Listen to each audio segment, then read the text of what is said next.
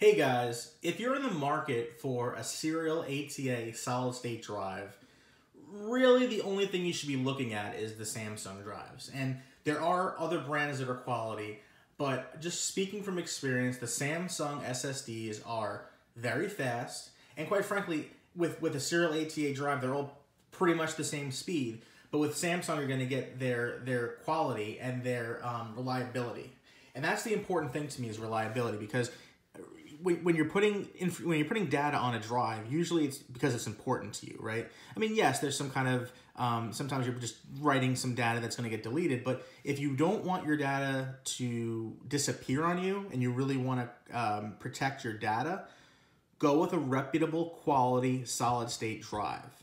And if your computer doesn't support NVMe, like a PCI Express card, and you have to go serial ATA, these are two of your best options here. And I'm not going to go into detail about which is better. I'm just going to unbox the two so you can kind of see the differences in just look and what you're getting. So there's really, again, I'm not going into any specific details.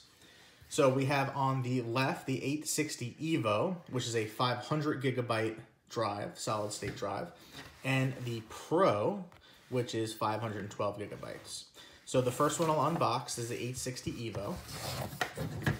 Let's look at the box itself. The SSD that makes the difference. Boost your PC performance with the reliable SSD. And they do put on the back that it is a reliable SSD. And for most companies, I mean, every company would say that, of course. Who's going to say their SSD is not reliable? With Samsung, it really is reliable. They're great drives. So this has the VNAND technology. Comes with a 5-year warranty, which is nice. You don't always get that from lesser brands. You might save a little bit money up front, but when your drive goes bad and your 1-year warranty or whatever doesn't help you out, you'll be wishing that you spent more money in a more reputable brand. And again, Samsung's not the only wonderful brand. There are other brands out there that are great, but this is the top of the line, in my opinion, from my experience. So let's go ahead and open up the box. So there's tape on the top. Pull out my knife here. There's some tape here. I'll try not to destroy the box. There we go.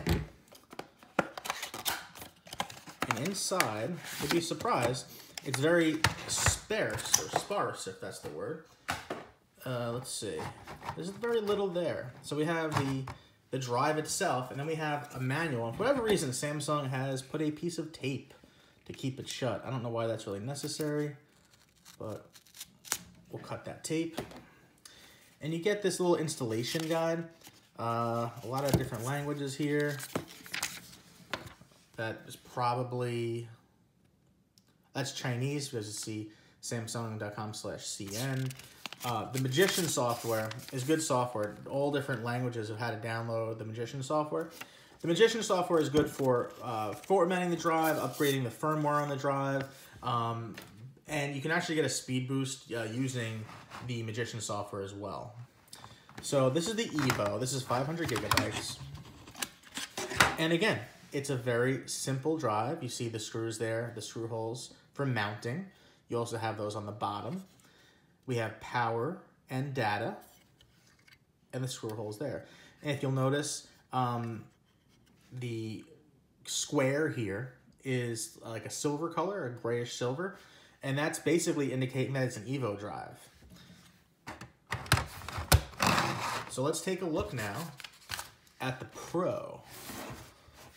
Whoa, you get a whole additional 12 gigabytes, so 512 gigabytes. Also uses the VNAND technology on the back. So it's funny. What do I do with the other box here?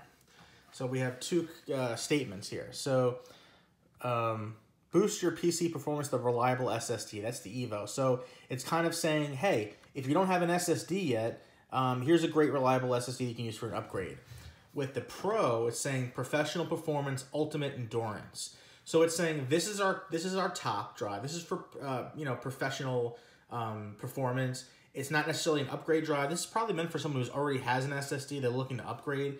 It could, but of course it could be for people that are still running a 2.5 inch, or 3.5 inch hard drive in their desktop or computer, or a 2.5 inch in their laptop that wants to upgrade. They could go with this Pro as well.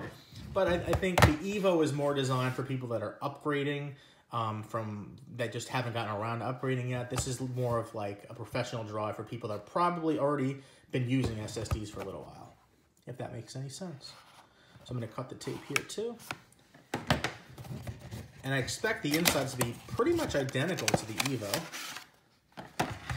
Again, we have this booklet that's taped shut, and I guess the tape is just to keep, let's see here, that other booklet in to keep this piece from falling out. They don't want that in there. But again, you definitely want to download the Samsung Magician software.